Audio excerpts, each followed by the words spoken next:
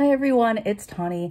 I just got my hair done yesterday and it's a lot more brown than I have done in a long time. So I figured now would be the best time for me to jump on the trend, jump on the bandwagon and do the latte trend. The latte trend was popularized pretty much on TikTok. Usually anything any day anymore is on TikTok. I know that I miss out on a lot by not being on TikTok, but I hear enough stuff through the mill, through YouTube, Instagram, even Facebook, and any kind of beauty news I read in between. The nice thing about this latte trend is that it speaks very highly to me. If you were a plain girl, plain person, and you don't like making products with a lot of color to them, I feel like this would cater to you. And if you have blue eyes like I do, this trend is perfect for you because it's all about the browns, all about the neutrals, all about the nudes, and that goes great with having blue eyes. I found an article, I believe it was from Forbes magazine, so we're gonna follow that to do the trend because obviously I haven't seen it. I've only seen one video about it, and it was from Jessica Braun. So I'm kind of going off of what she did, but then at the same time, like, also following this article that I read. So in that way I know, like, specifically what the steps are. So if like, technically you're a newbie, you can, ew, that just got on my mouth. Okay, great. So if you're a newbie, then you can kind of follow these steps. You kind of know what you're doing just like everyone else, essentially. I'm going in with the Hard Candy Smoothing Primer Balm. The article that I have doesn't say to use any kind of primer, but you know, I always prime my face. I don't like to not prime my face. So we are priming the face.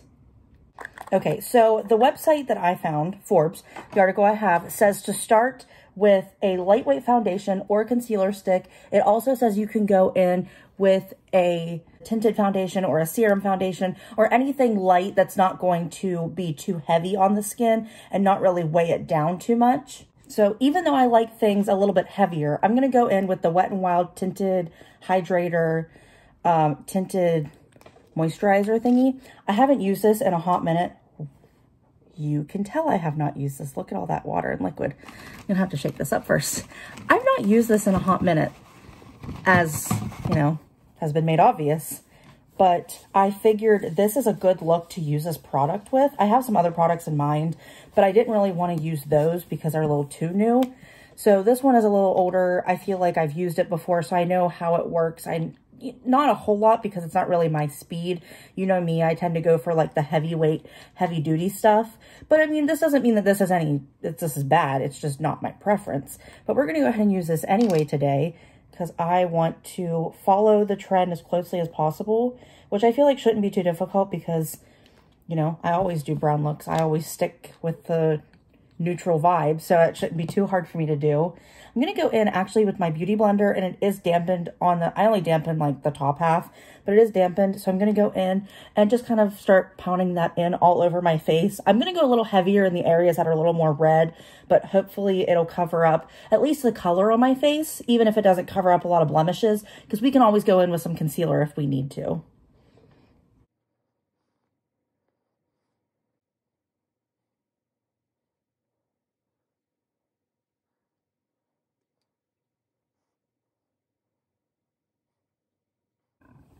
Okay, this is what the skin looks like after the tinted hydrator. I feel like it covered a good bit of my redness and kind of toned my face to one color. It's doing it a lot better than it initially looked. Like, I feel like I look a lot better on camera, technically, than the mirror.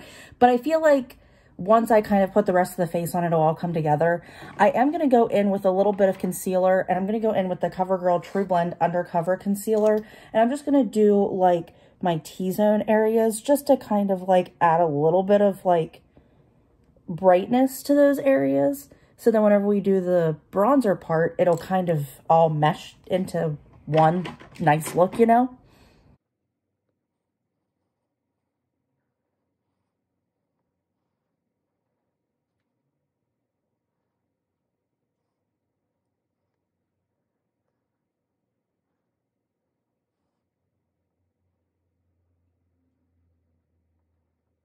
Okay, so now we're going to go in with the bronzer. And I think I'm going to go in with a cream bronzer. I have two bronzers I can go between. I have the Huda Beauty Tantour Contour and Bronzing It looks like this. It's contour and bronzer cream. I don't know why I couldn't think of the word that came after those two words. Then I also have the Makeup Revolution Ultra Cream Bronzer. This is in the shade Light, and this is in the shade Fair. I think I'm going to use the Huda Beauty one because it'll contour as well. Not that the Makeup Revolution one won't, because that one is still really good too. But I think I'm just going to go with this one because I also haven't used this one in a very long time. And I kind of want to like use it while I have it. Especially because cream products don't last as long as powders. I still have powder products from like way back when. So, so I'm just going to put that all over the highlights, the high points of my face. And I'm really going to kind of go in a little bit heavier just because I feel like this look is so bronzy that it kind of calls for a like more heavier bronzer kind of than anything else. Like you could even skip the foundation and concealer step if you don't feel like you need the concealer step, and just go straight into the contour bronzing because that's technically like all you really need to your face. And I know there's some people out there, whether they agree or not, there's some people out there that I feel like can just skip both of those steps and just go straight into bronzing, blushing, highlighting, all of the fun stuff. So then they don't have as much makeup on their faces and it kind of looks a little more natural, you know? I am not one of those girls. I don't want to be one of those girls because I like adding all those extra steps, but it would be nice, you know. Kind of focusing on the temples and right above my eyebrows to kind of blend it in and then keep my forehead area kind of lighter. And I'm also going to do a light bronzing of my nose. I kind of just go all over my nose. I don't ever stick to like the center of my nose, but I do try and stick to like the basic sides whenever I can, but I don't always try and like super contour it, if that makes sense.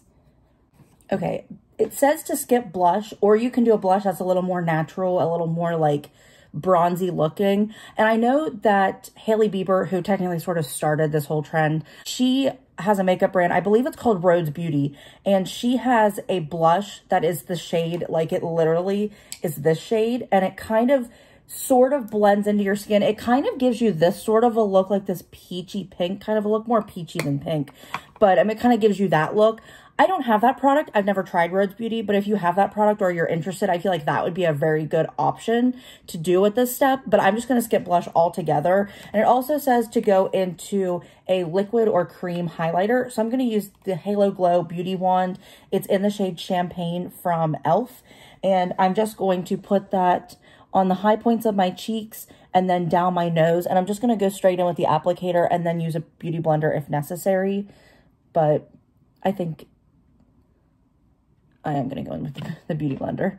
Not too much, but just enough to kind of tone it down in certain areas and like blend it in a little bit better. I feel like this gives a really nice, wet, juicy look, which maybe that's what they were intending with the Latte look, is to have everything kind of more smooth and seamless and just kind of look natural, but still done up, you know what I mean? Like, I feel like this is very natural looking, which is a good thing. I just did my brows and I also primed my eyelids. So now we're going to go into the eye look, and the eye look is going to stay very neutral. You can almost skip the eyes and just either put your bronzer on them, or you can just do like a regular cream colored or like whatever color matches your eyelid and just kind of do it very basic. You can also do a brown eyeliner if you want to, or you can just skip all of that and just do mascara and just say very plain and basic. And I feel like that look is also really chic. You could pair it with a red lip, but staying with the Latte trend, we obviously won't do that. But I'm going to go in today. I don't know why I have to find this. I'm going to go in with the Dominique Cosmetics Latte palette because why not? When I saw the Latte trend was being really popular, I was like, oh my gosh, I love this palette. That's what I'm going to use when I film this video. So we're going to go in to this palette and just create a really nice, very basic neutral look.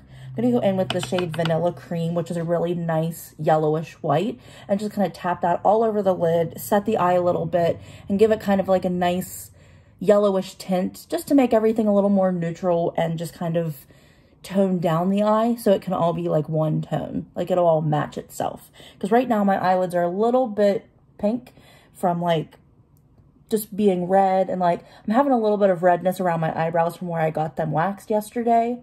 But other than that, they're not the most hideous things you've ever seen.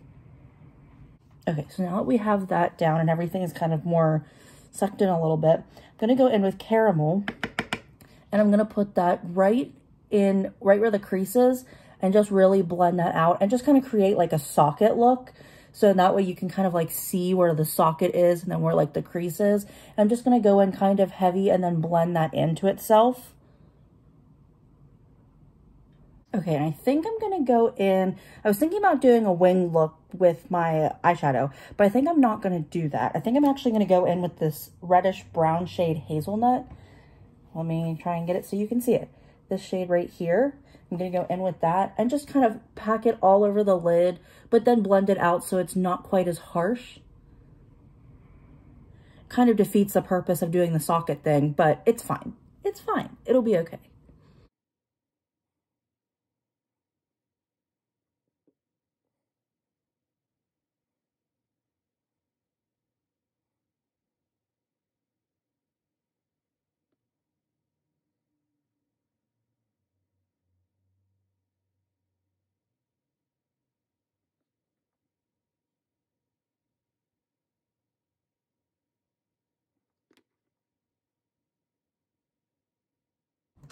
I am going to go in with a highlight and just do my inner corner and my brow bone, and I'm going to go into the shade Creme Brulee.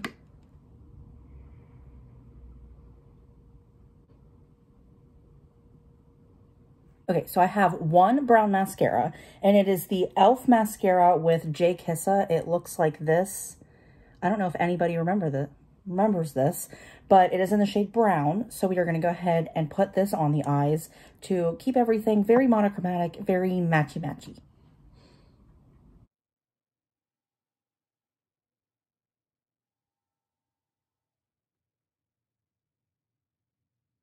For my lips, I'm going to do something very nice chocolate brown. I'm going to go in with the NYX lip liner in the shade Nude Truffle.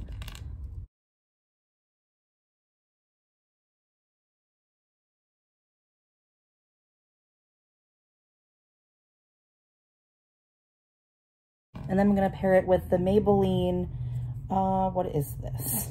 What even is this product? Color Sensational Matte Lipstick in the shade More Sepia. And this is kind of what the Maybelline product looks like. And inside this is what the shade looks like.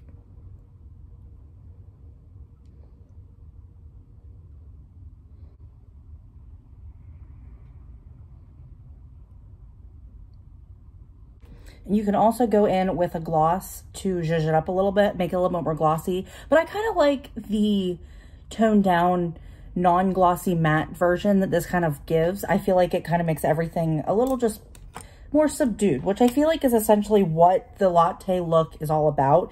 It's just subdued, nice, like a nice brown look, just something very calm and like not too overdone.